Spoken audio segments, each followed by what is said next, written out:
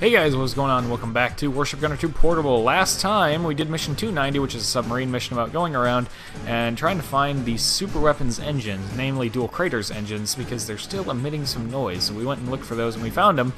And there was some weird video glitchiness last episode, and I apologize for that. Hopefully it doesn't happen again, and if it does, I'm going to do a little more work to try and fix it. Now, out of the gate, I should mention that this episode and the next episode are going to be recorded at the same time, like in the same session, because I'm going to dedicate Friday's recording time entirely to Star Wars Battlefront 2's campaign, so I can just binge straight through that in one go. And yeah, so therefore I won't have time to record Battlefield 1 and Warship Gunner 2 Portable tomorrow, so I'm doing a double recording session tonight. So Battlefield 1 episodes, what? I don't know. Missions 2 and 3 in Friends in High Places were recorded at the same time, or in the same night, and then I'm also going to do this episode and the next episode of Warship Gunner 2 Portable tonight. So, yeah, just so that you guys know, there's a batch recording in case you want to leave any comments about suggestions and stuff. Just know that that's why comments left on this video will not be implemented into the next video because of that. So anyways, that out of the way, we got mission 300 here, and it is a doozy of a mission. I want to actually try to bring the aircraft carrier. But first I should look at what planes the aircraft carrier has, because that's going to matter quite a bit. So let's go ahead and do that real quick. I do want to try to use the carrier, though, because the carrier is pretty cool. I like it. And I want to see if we can maybe get some more use out of this. So that must be the fighter. That's definitely the bomber. And that is the interceptor. 576. Let's see here. Let's go with one less of these and one more of those. There we go. So we took off a bomber and we put on an interceptor. And that should help us out in this mission. So yeah, let's get started. Mission 300 with these guys.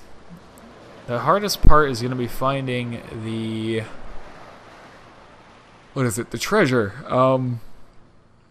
Because I won't have a scout plane to go and look for it, or an anti-sub plane to go and look for it, or an anti-sub helicopter would work too. But yeah, I didn't even think to put them on before I came into this mission here. Oh well, should be fine. I think I have a pretty rough idea of where it is, in theory. So yeah, this is weird. It looks like the screen is like doing a weird wobbly thing. I don't know, on my screen too, not on the recording screen. Pretty interesting. This was always my biggest fear about trying to record anything on the PSP, was like, is it going to, like, it works, but does it work quite as well as other stuff? Nah, not really, but it does work. Oh, also, in regards to the cropping, that was the other thing that I couldn't actually fix last time, because the automatic prompt to fix the cropping that usually shows up in the video manager part of YouTube or whatever, yeah, that didn't show up last time. I don't know why. It never showed up. I even checked it like after I got home from college, long after the video was already public and everything. Still wasn't there, so I've got to figure out something to do with the cropping so that I don't have to rely on YouTube's automatic system to suggest it to me. But there doesn't seem to be a way for me to record it without the black bars on the side. I messed around with some of the aspect ratios and stuff, and apparently the small screen, like what you saw in last episode, is 16:9. It's just PSP 16:9. It's still kind of small. So I need to figure out how I'm going to fix that.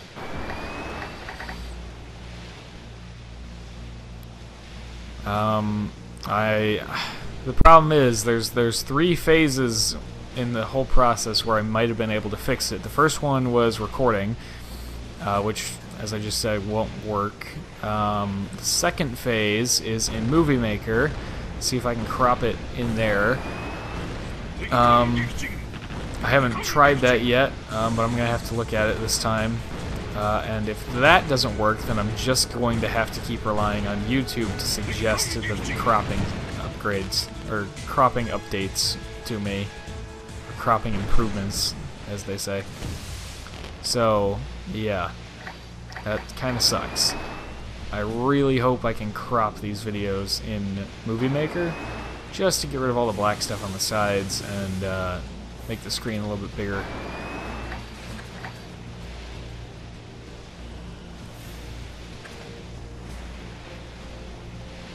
So yeah, this map is absolutely massive, and I will probably be cutting out a lot of the intermittent sailing and stuff in between the fights.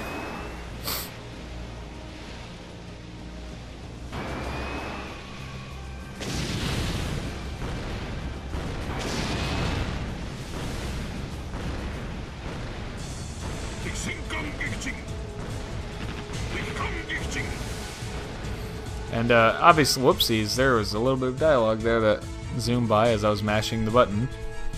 I don't like it when that happens, but yeah. Well, as I was saying, this is totally how aircraft carriers fought in World War II, and even today, this is exactly how aircraft carrier combat takes place. I mean, it's perfect. This is exactly what happens.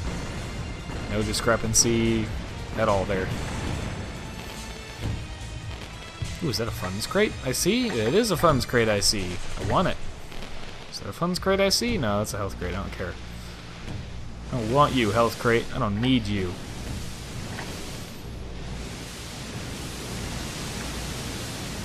That is an impressive rainstorm of artillery there. Oh, they hurt when they hit. If they hit. Which is the first part.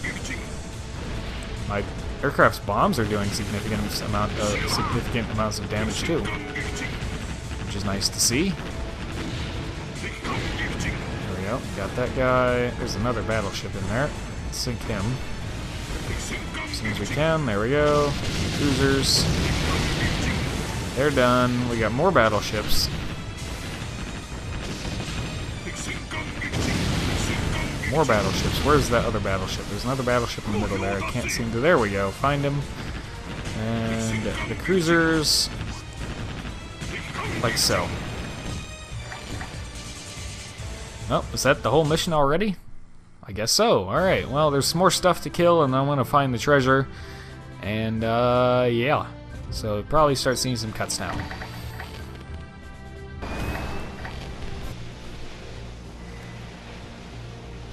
Nope, another message from Nagi here.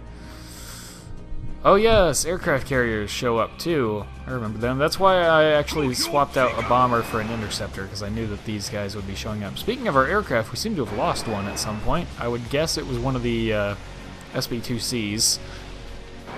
But, yeah, they are the most antiquated planes that we have on here.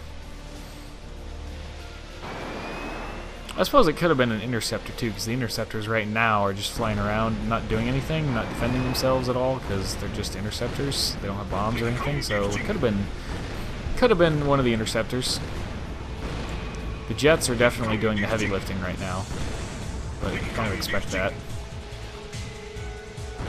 Oh, come here, you! Don't run. There you go. Another funds crate there. I want that, and then we'll turn around and deal with the aircraft carriers. Health crate, meh.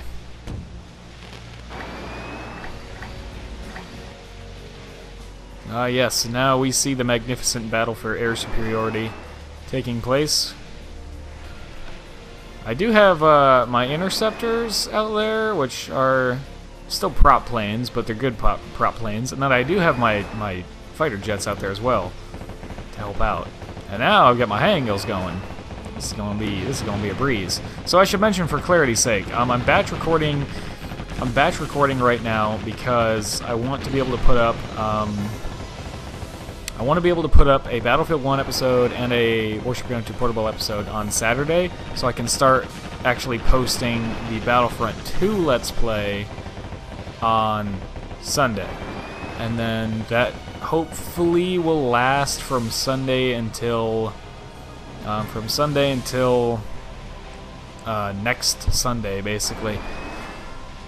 So yeah, basically I need Star Wars Battlefront 2 to last a week, pretty much.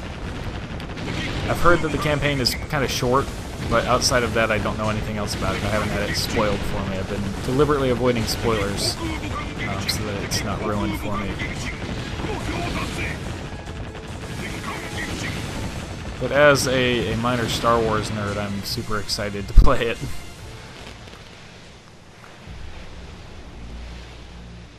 So that's the aircraft carriers dealt with, and now I gotta go find the treasure, which is going to be interesting without the aid of a scout plane. But I do have these lock-on missiles, which will make that easier, so I'll bring you guys back when I finally find that. And it appears I have found the secret base. It's right over here. I knew it was near the center of the map. I just had to find the exact point where it was. So here's the big map. You can see where I am, and I'm using my lock-on missiles basically to find it more easily. But we will go ahead and blow this thing up. Hopefully sometimes these underwater bases glitch out and they don't actually like blow up. That one sounds like it did. It did! So there we go. As soon as I pick up the crate too, I'll pull up the map again to show the more exact location of where it is. So there I am, right there. So ta-da! We got it, and we're out of here. So we got that. And let me pull up what the treasure actually is.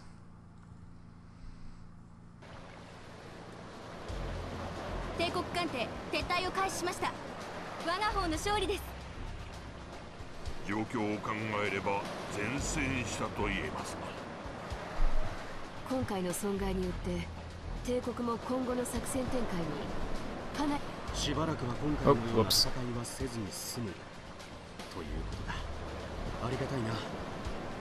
Man, I was doing so good with not doing that for a long time, and I went and slipped up and did it there.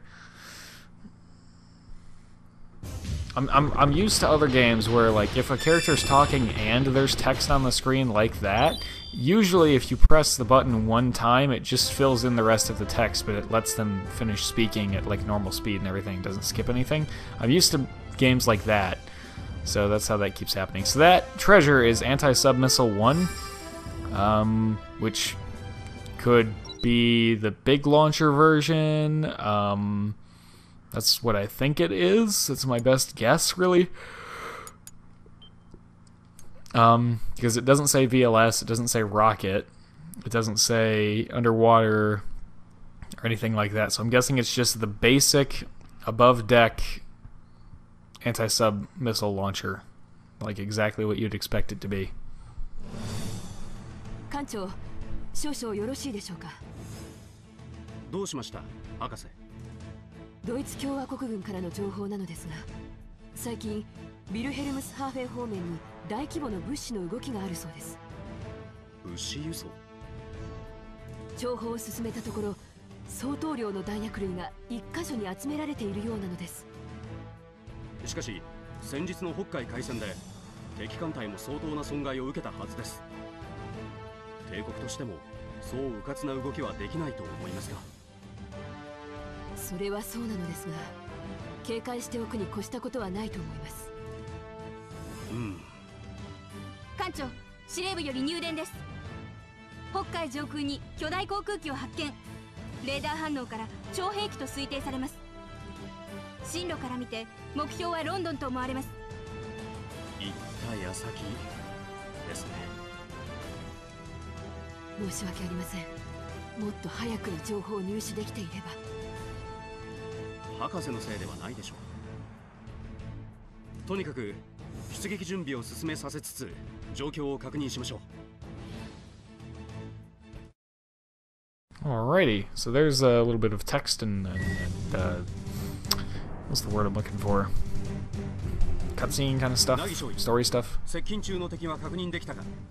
now for the actual briefing, and this, well, I'll talk about it more after the briefing. 接近中の航空機は太平洋戦で使用された航空超兵器と同程、ロンドンを狙い前進中です。I might as well mention it now. This boss is probably, at this point of the game, the easiest one to farm for quick money and quick turn usage. Very, very fast. And I'll show that off. I'll probably show it off this time. No, wait, I can't. I'll show it off next time, after we actually beat him the first time, legitimately. 超兵器は北海上空を低空で飛行中。最終防空ライン到達まであとわずかです。太平洋戦でのデータでは通常爆弾のほか艦砲やミサイルなどを装備している模様です。 Boy, remember Naval Ops Commander when this guy was a serious pain in the butt? Yeah, he's not in this game. なお同海域にて哨戒任務中であった部隊が消息を絶っています。 He's significantly easier in this game. この超兵器はまるで巨大な空中要塞だな。多くの兵装を搭載しているのです。超兵器といえども他の航空機より高度速度は大幅に低下するはずです。艦砲の予測射撃でも十分対応できると考えられます。こいつを逃せばロンドンは火の海に飲み込まれるだろう。それだけは何としても防がねばならん。これまで超兵器を何隻も撃沈してきた艦長にならきっとやれるでしょう。さあ出撃のご命令を。本艦は超兵器爆撃機の迎撃に向かう。決してロンドンには近づけるな。 Yeah, let's get him. Next time. Not this time. But yes, pretty cool boss. I wish he was a little bit more interesting in this game. He's definitely makes for an interesting boss fight in Naval Ops Commander. I can tell you that. And so could anyone that watched me play through that game or has played it themselves. Yeah. Very, very, very interesting boss fight. Interesting being a generous term, of course. So we got a bunch of research done, which is great. The bigger the cannons you can have against that guy, the better. Did we just get more port slots? We sure did. Look at that. We only got 2 more to go. Alright, well, research stuff, of course. We're pretty much at the maximum of our cannons that we can expect to have right now. So, let's see here. Yeah, our cannons are not really getting better for a little while. Let's see, we can go ahead and get you started at least, and you guys. What else? Those are still in progress. You know, I want to speed these up and just maybe. No, okay. I was hoping the next caliber would show up. These more barrels for the machine guns. We have to wait until we are Silver Swan rank 7. I think we're probably 8 or 9 right now. If we go look at missiles, these are in progress. If we look at this stuff, it's going. This stuff, it's going. What else? Chaff grenades are still going, right? They're almost done. Hulls, we need like 108,000, I think, just to get down to. No, wait. It was like over 200,000 just to get down to tier 5 from where we are now. Structures, I'm not too worried about. Oh, hey, what we can do with hulls, actually, while I'm thinking about it, is we never got our second submarine hull, so we can go ahead and do this and take a look at these. So 3,500 weight capacity, 3,400, and 3,250. Now, let's see here. This has 3,250, 34. This has 35. 35 and 750, 34 and 700. So this has a 50-ton advantage over this one. So we will be taking Japan hull number 2 for the submarine. So we'll get that started at least. What else? We got engines here. Those are in progress. New engines are very expensive, as we can see. And it's probably a good idea to start saving up for... Well, wait, hold on. What tier of engine are we on? We're on 5. That would be 6. If we're about to get a good money grinding mission anyways, I might as well just go ahead and do this now, and then when we have easy access to money, after the next mission, we will go ahead and get these and the new battleship hull and everything. So there's most of our money dumped into that. Let's see. We can't really see what plane we lost in that mission. I'm actually curious, but we can't tell because unlike Naval Ops Commander and Warship Gunner 1, this game automatically restocks your aircraft. So going and looking at the carrier to see what plane we lost wouldn't actually show us what plane we lost because it just automatically restocked it. Let me go back into R&D real quick. I want to look at what are the biggest cannons that we actually have right now. Are they the ones that we have on the ship, or have we gotten bigger ones since that? No, they're just these, the 43.2s with the double barrel and the 55 cal. Now, if we look at this here, we need 56 centimeter guns before we can. We need to find 56 centimeter guns before we can actually start going down further here, because 56 centimeters is the next step after 50.8s, but you have to find at least one of them to start this part of the development tree. And let me go ahead and check where we might find, almost dropped my phone there, where we might find a 56 centimeter cannon first. So let's see, that's EL2, we don't want that. About this one. Alright, looks like the first one we can find is by getting an S rank on mission 360. So we're pretty close. We'll have to switch to normal difficulty to get that S rank. Hopefully I can remember that. But that will allow us to get our 56 centimeter cannon and start that part of the research. So I think we will call that an episode. I think it's a little bit short because of all the stuff I had to cut out of that one mission, but anyways, thank you very much for watching this episode of Warship Gunner 2 Portable. I hope you have enjoyed, and as always, I hope to see you all in the next one.